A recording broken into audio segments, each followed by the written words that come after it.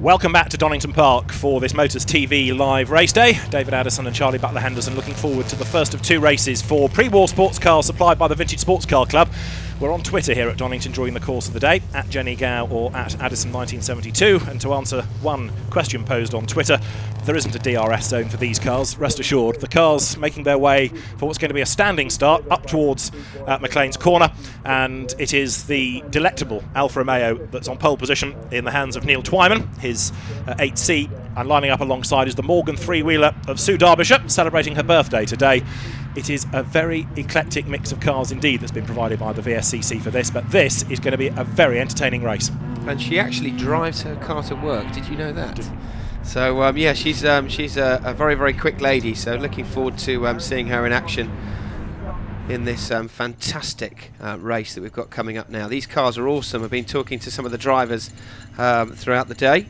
Got a good on board here at the moment, so you can see just how high the car is sitting up. Of Nicholas Pellet. He was telling me he's just using sort of third and fourth gear really around this Donington, but the standing start, they can be fairly aggressive. They are pushing these cars to the absolute limit, but the clutches and gearboxes they do need to just be a little bit careful with really. So we'll be keeping a little bit of an update for you and doing some on-board footage throughout this race as well, so you can see how they're soaring at these massive steering wheels as they're driving around the lovely, beautiful, flowing Donington Park. It's that car that Nick Pellet has, third in the 1932 Le Mans 24 Hours when Brian Lewis and Tim Rose Richards drove it. The car on pole position is Neil Twyman's Alfa Romeo 8C, and it is quite a magnificent car, restored over a long, long period by Neil and Craig Twyman, and that will line up on pole position, having been only 3/10 quicker, in fact, in qualifying, should qualifying times matter much in VSCC races, than the Morgan three-wheeler of Sue Derbyshire, but you can expect it to be a battle between those two. And the car, as I say, the 8C Muletto, rebuilt using as many original parts as possible. The unusual body, called a Baquet, used in long road races like the Targa Florio, and later on many of those cars modified into Touring or Zagato Spiders.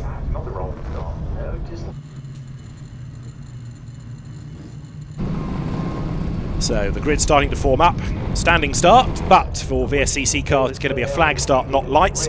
Behind them on the second row of the grid you've got John Guyatt, who will go well with his Talbot 105, and then also you've got Josh Beebe, who's done quite a bit of modern racing in single-seaters as well as Masters Historics in a Ford Mustang, and he's going to be another man to watch then as this race gets underway. So the 20 minutes of pre-war sports car racing about to be unleashed.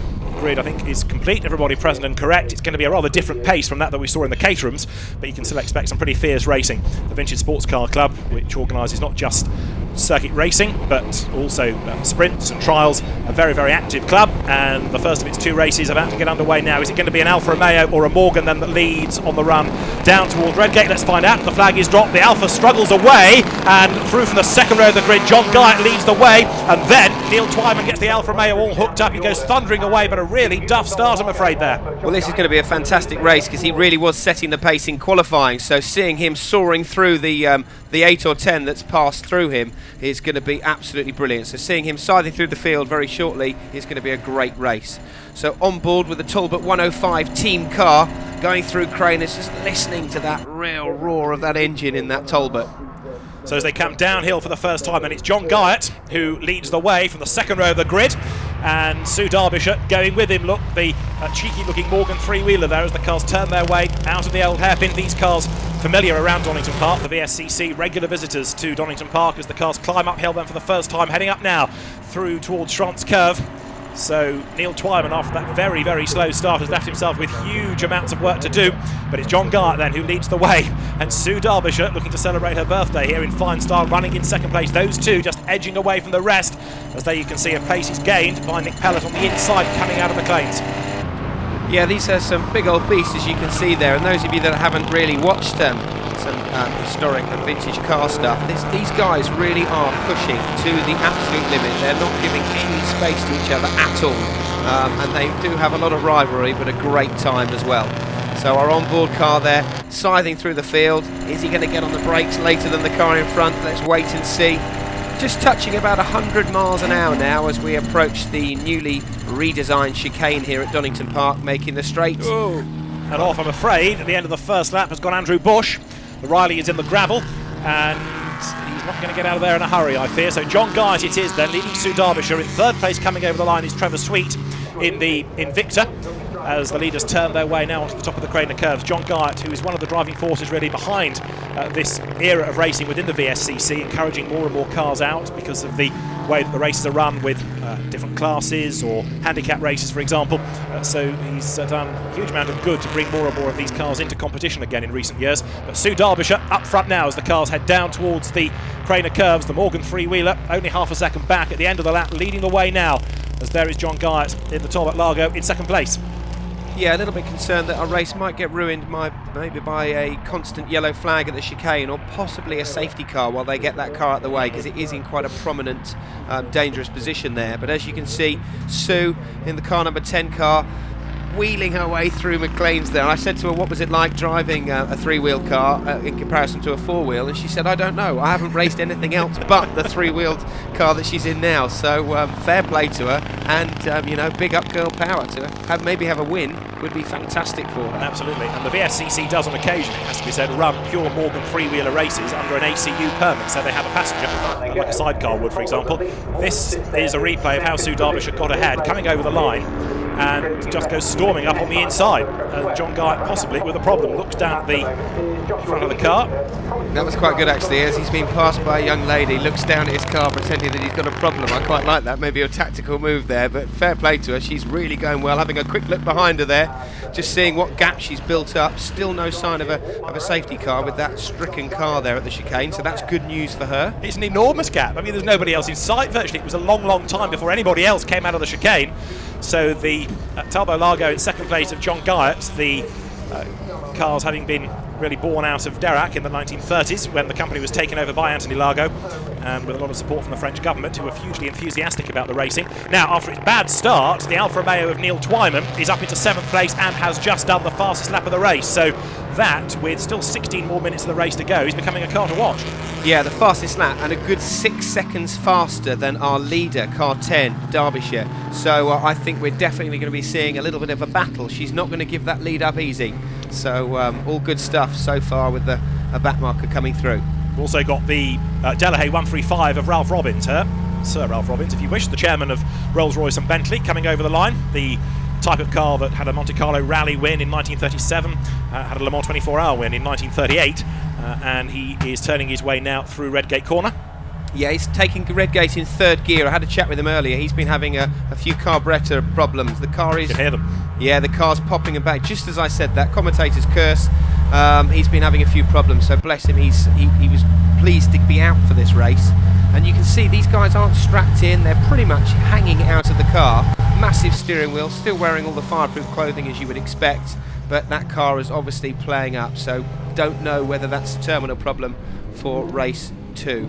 And in problems in the pit lane is Robin Toon's Alfa Romeo 1750. You have to understand, with it being an Alfa Romeo, that there isn't a mechanical problem. It is purely so everybody can admire it, and it'll go much quicker in race 2 when people have drooled all over it. Now, the Morgan three-wheeler continues to lead. Now, what was an enormous gap last time is nothing at all, and here now comes Neil Twyman up into the lead. I think he's going to go booming past the Morgan, isn't he, on the outside line there. So after his pock start, Neil Twyman leads the way as he comes down towards Redgate Corner. Car preparer, very, very good racer indeed in this sort of car, Neil Twyman. His son Joe, a leading light in historic racing and about to go modern GT racing as well this year in the Blancpain Endurance Series for GT cars. So a busy racing family, the Twymans, and the Alfa Romeo, having qualified on pole position, now leads the way once more, heading downhill. This is lap number 4, 14 minutes of the race to go. Sue Derbyshire trying to get back up front, races as late as she possibly can, going into the old hairpin. And how's that for an eclectic sight? The Alfa Romeo dwarfing the Morgan as they climb now up towards Schwantz Curve. Yeah, there is a massive size difference, but she's not giving in at all. So he's got a lot of power and a lot of weight. She's got not much power, but also not much weight at all. So as they climb their way up towards McLean's corner, she's a lot more nimble through the corners in the Morgan in comparison to the struggling starting Alfa Romeo. But watching that in practice earlier on, that really does thunder down the pit straight. 2.6 litre supercharged engine, the Alfa Romeo 8C, a car from 1932, and the Morgan comes through then behind. Now, in a straight line, I fear that car may well lose a whole heap of time, but for the moment, she's doing her best to stay in touch. The yellow flags busily wave as they come down towards the chicane. And the car is out of the gravel bed, but the yellow flag's there as the marshals sprint back to their post. So it'll be clear and clean next time around at the chicane as the leaders come through. So we've got Neil Twyman leading the way as they come over the line, and Sue Derbyshire chasing on in second place as the cars come through now at the end of the 4th lap.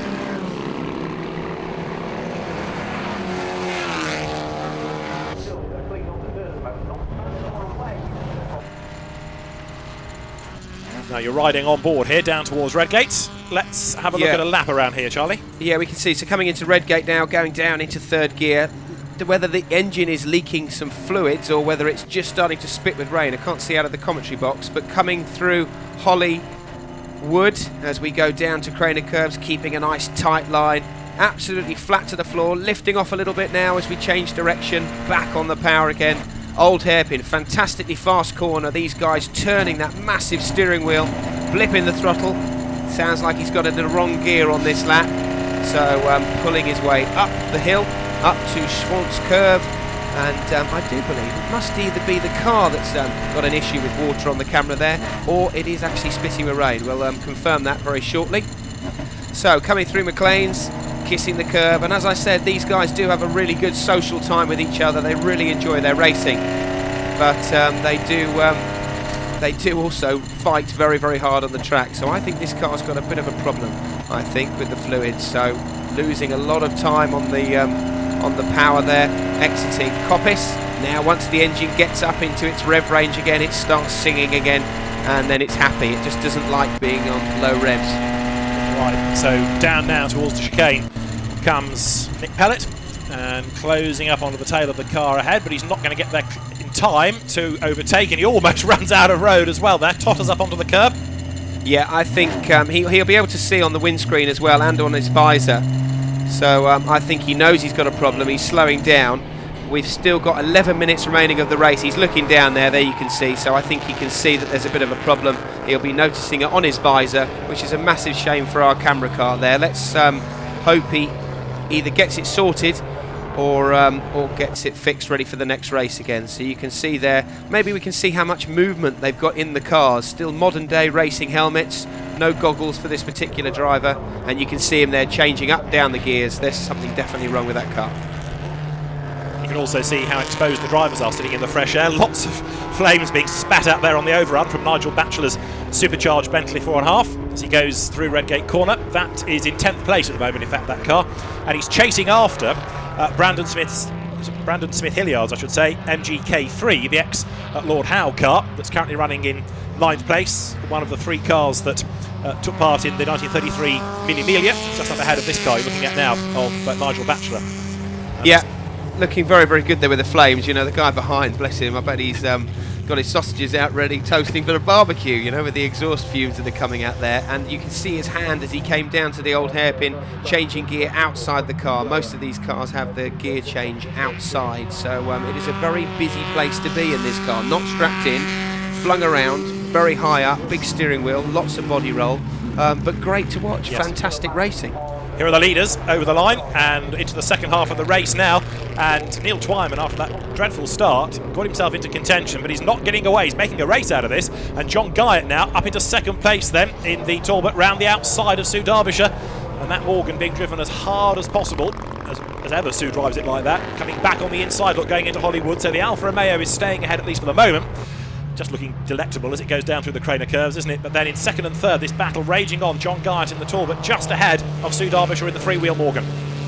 Yeah, just talking to John Guyatt earlier today. He's sort of founder of the Owners, Drivers and Mechanics Club, really, and is very much at the heart of this this championship, really.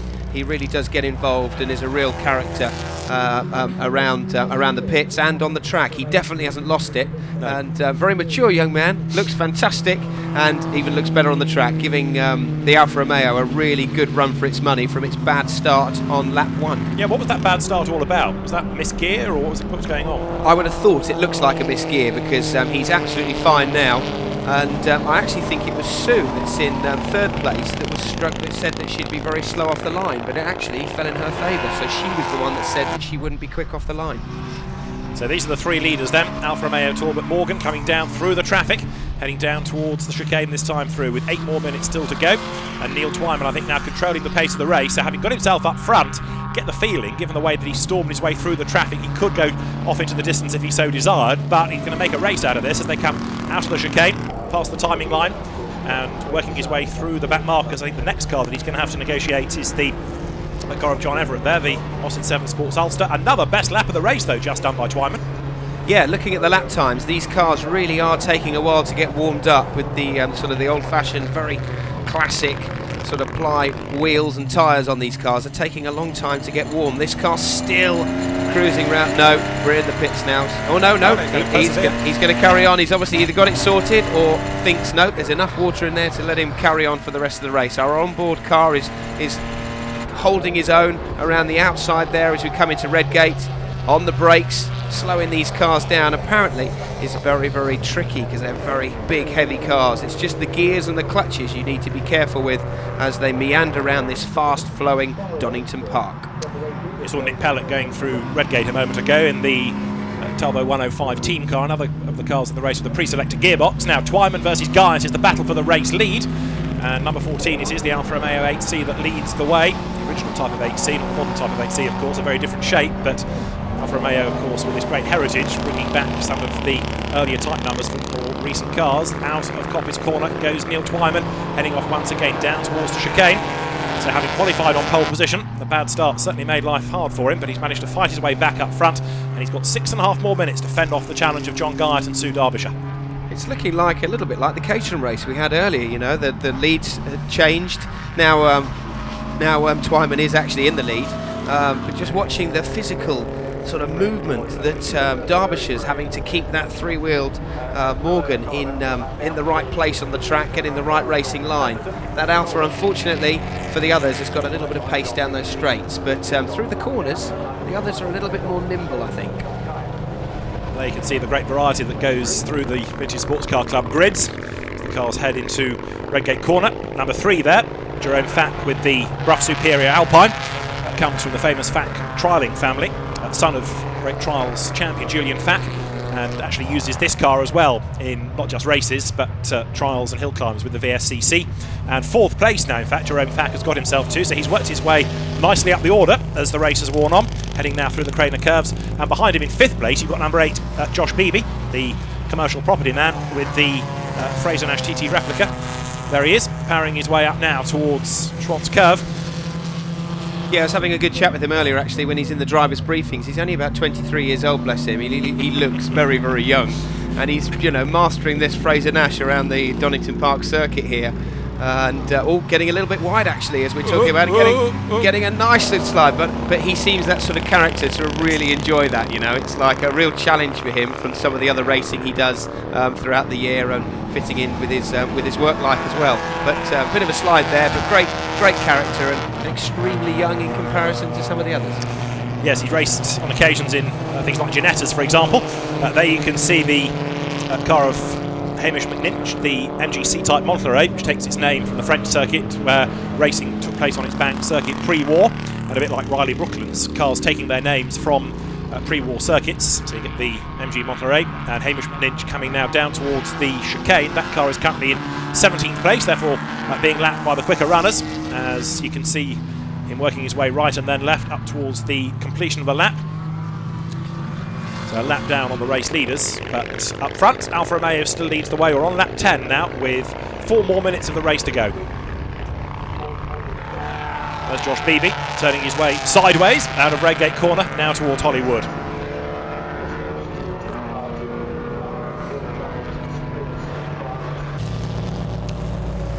There's the race leader, Neil Twyman, then making his way up towards Schwantz Curve.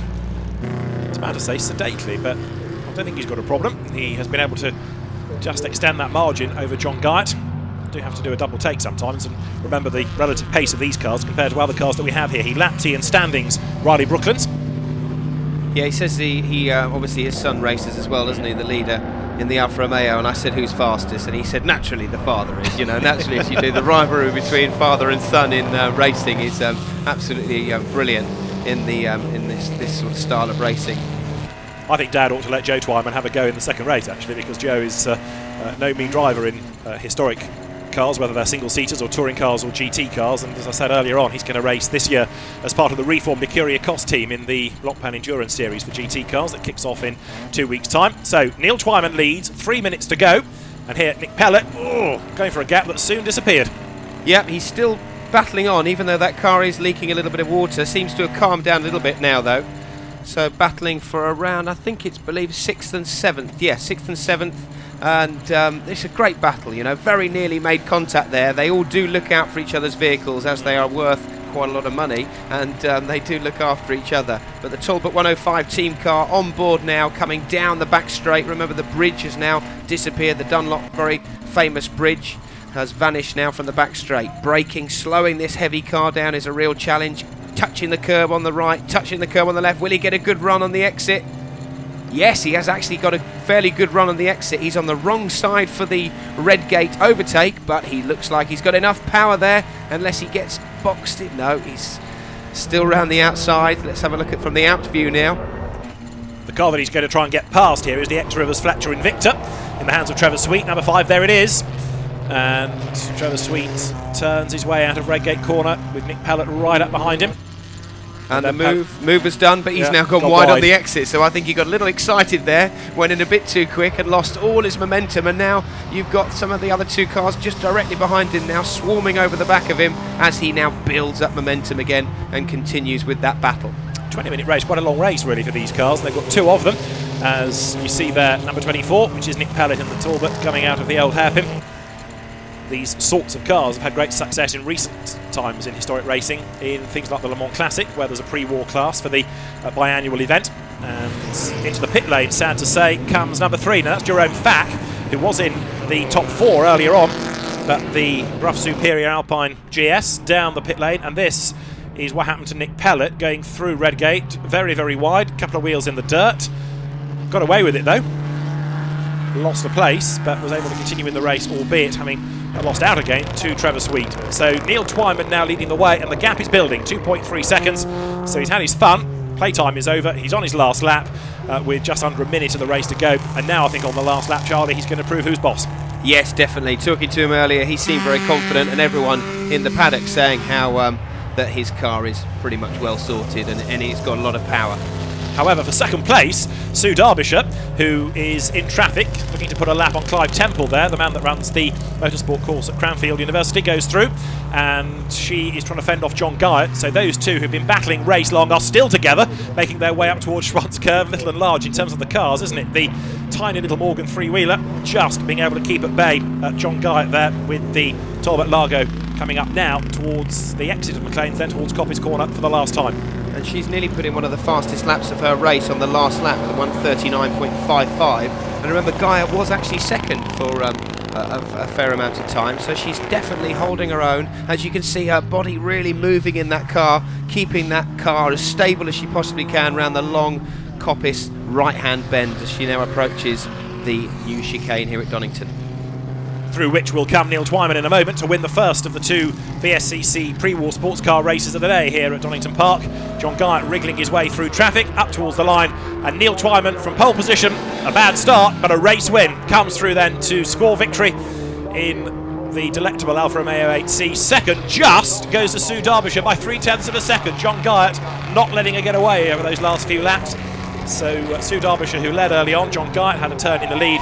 Neil Twyman wins it, and lots of task wheel at Coppice, as that was Trevor Sweet versus Nick Pellet. They're side by side coming out of the corner. Trevor Sweet almost running out of road there, and up alongside him then comes Nick Pellet, the Talbot, up alongside as they drop down towards the chicane. Well, he's on the right line to make the move stick here. Yeah, he's on the right line. The car's snaking a little bit as he gets on the brakes. Is he going to do what he did at Redgate and go too wide? Oh, yes, he is. Yep, it was going to happen, wasn't it? But the curbs to a car of that height really isn't going to bother him, I don't think. Can he get the momentum on the exit? It's still going to be close, but no, loses the place. So once he gets the move, he just needs to not get so excited and get on the brakes maybe a little bit earlier. There you go, one more lesson passed on, and thumbs up across there to Trevor Sweet. They had a great battle on that last lap, and as you'd expect in the VSCC, it's all smiles. Everybody's had a great race. Those 2 that we've just seen finishing 5th and 6th because they were behind Josh Beebe. Now this is how it looked from the outside. So yeah, you can see the car just snaking around, a very small amount, the green car on the inside, turns in, gets a bit of understeer, way too fast on the way in. Clunk. And look at that, doesn't even touch the bottom of the car, not a problem to these cars. Guy on the left looking at him going, thanks very much for the place, matey, and a big thumbs up for both of them at the very end. So they really enjoyed it. What's a place lost at the end when they've had so much fun, you know?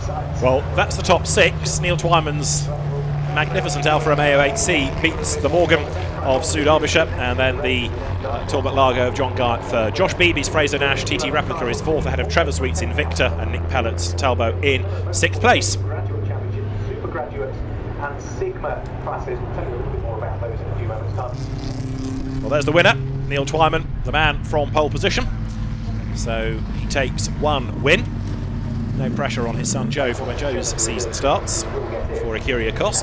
But if Dad can do it, Joe, we'll have another race from the VSCC cars a little bit later on. It's not the only historic element of today's races, because we've got the 2 Formula Junior races, front and rear engine cars from a slightly later period, still to look forward to as well. Time to drool, isn't it, as it comes towards you. The Alfa Romeo 8C then victorious with the green clover leaf on the flanks of the car. And his initials that you can see there, NT on the front lights as well, maybe to either hold the light together or it's just a little bit of a family tradition to have the initials on the front lights. I don't know what happened at the start. Okay. I don't know what happened at the start. Oh dear, I thought I was going to get hit. It was a bit touch and go. John did very well to get past me. That says it all. Jenny, he's all yours. Thank you, and congratulations to you, Neil Twyman. Just tell us much. what happened at the start, not the best Well, I of had starts. a nightmare. Just something wrong with the fuel system. I put my foot down for the start, there was nothing there, and then I thought something's going to hit me. And all these cars came past, so I managed to get going, just chugging away. And I fiddled with that fuel tank down there, and all of a sudden, well, no, I did a lap, and I was just about to come into the pits, and I just fiddled with it, and all of a sudden it went, you know, beautifully again. So then I had a bit of a chase on, and I didn't think I was going to catch them up, and I managed to get past, I think, all of them, didn't I? Yeah? Yes. You definitely won the race, so you got past all of them. That's a relief, yeah. Just tell us a little bit, a very short history about the car, because it's absolutely gorgeous. It's a really early Targa Florio type Alfa Romeo. It's kind of like it's got its bodywork missing at the back, but it's meant to be like that. It was used in road races, and then later on they were converted to sort of complete sports car body, but it's a very basic sort of racing Alfa Romeo. Well, we've had. And it's still pretty quick now. It certainly is, and we've had a Twitter in from Flying Pig Racing asking about the value of the grid. I'll work it out by the value of your car. So, Right. how much is this beautiful car worth? Do you know, I don't know. A lot. A lot, he says. 5 big ones, I'd say. Wow, that is quite big. In fact, there were about 25 cars on the grid, so by my estimation, that's probably just over £1 million. Yes, yeah, probably. Yes, so it's good that it's come back in one piece and all ready for the Me second as well. race. Yes, yeah. We've got to do a bit of twiddling with the fuel tank, see what went wrong with that. But yeah, we'll be up for the second race. Okay, well, let's present you with your trophy. I think Mike Stripe is behind us. Neil, congratulations. He's the club secretary of the Vintage Sports Car Club, handing over the trophy. So there we go. We answer the question about £1 million worth of cars on the grid. Lots of people getting in touch on Twitter. Thank you to Glyn Humps, who says, how many live race days are there this year? Well, on Motors TV, we have 2 more race days coming up for you in May and also in June. Bank holidays, listen out for them.